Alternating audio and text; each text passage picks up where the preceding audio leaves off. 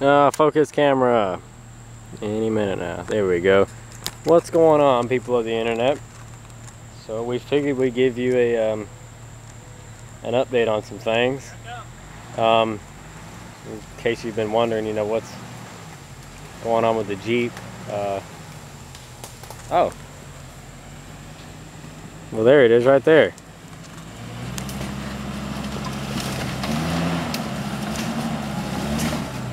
Yeah. There it is.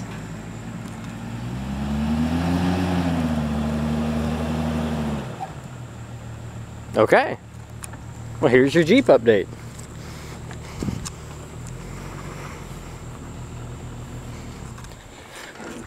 So we finished the radiator install and the water pump and the oil change and all of that good shit.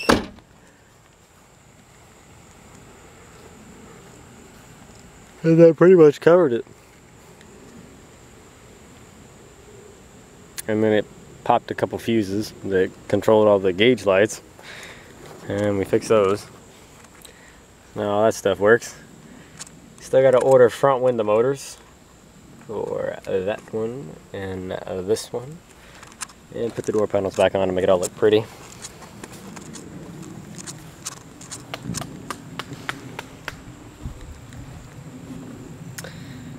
But yeah, for the most part, it's working good. We are moving some money around and some cars and stuff to get some money in so that we can change out all the suspension. Gonna try to do a rough country lift and probably do a 3-inch suspension lift. We think that'll work out just fine. And then some, from what I see, people are doing the 3-inch lift and then 32s. So I guess that'll be the way we go.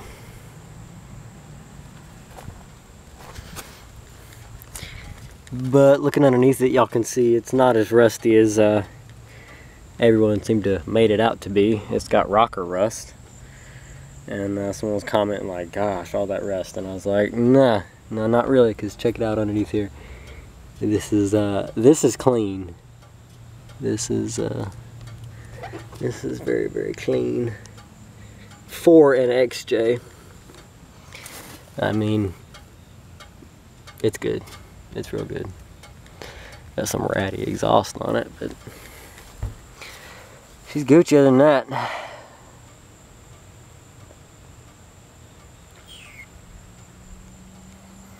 So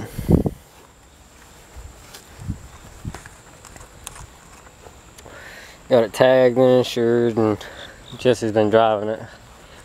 Haven't had any more problems since we loaded the parts cannon. Cooling seems to be fine. Stalls out every now and then, but and the headlights keep cutting off at night. yeah, and the headlights have a short in them or something. They just seem to turn off and on as they please. But no more fluid leaks, nothing like that. It's retaining water, running cool.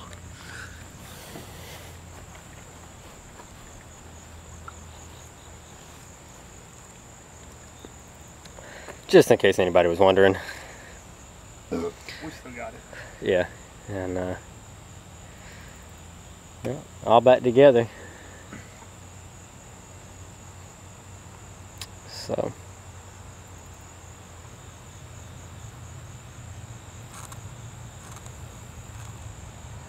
Anything else you care to add? No. I don't know. So we just figured we'd let y'all know that it's still here, still alive, still running. We kind of ended the last video abruptly.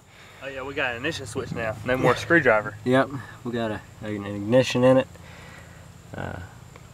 Safety neutral switch is still kind of a pain in the ass, but seems to be okay. Motor seems to be strong. It's got that clatter in them that every freaking XJ, sorry, the 4.0 seems to get after a while. The crank bearings, but it's nothing major. They run, so now we're just waiting on getting a lift so we can do more off-roading. I mean, Jeeps are pretty capable as they are. However, We like to be able to crawl a little bit more than just some small hills in my backyard. So as fun as this is, it could be more fun. In fact, we may try to clear some more of this out. I might go get some hedge trimmers and we might go freaking just crazy down in here real quick. So, make us a trail. Rip some trees out of the ground there in my way. Yeah. Need a chainsaw. Yeah. I wish I had one. How did you got one? Let's just go get it. Then Ed might get mad with it. I figure what we do. Let me go get them hedge trimmers and get the Jeep back down in here, and I'll just ride on the fucking Jeep and we'll just go through and hack them all out.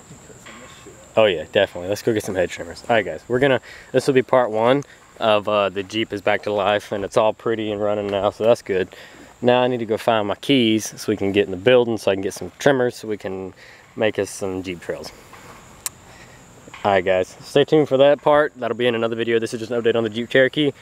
And yeah, thanks for watching. Tell us some more stuff we should do to the Jeep to bulletproof it. We're thinking, you know, it definitely needs like brush guards and shit like that, but as far as we got it now, mechanically, it's ready to go. So yeah, like light bars and the, you know, the typical Jeep douchebag stuff, roof rack, spare tire on the top. Maybe screw some brackets on the trunk lid to put some jerry cans on it. I don't know, who knows. Alright guys, we'll see you in the next one when we're off-roading in this thing, kinda.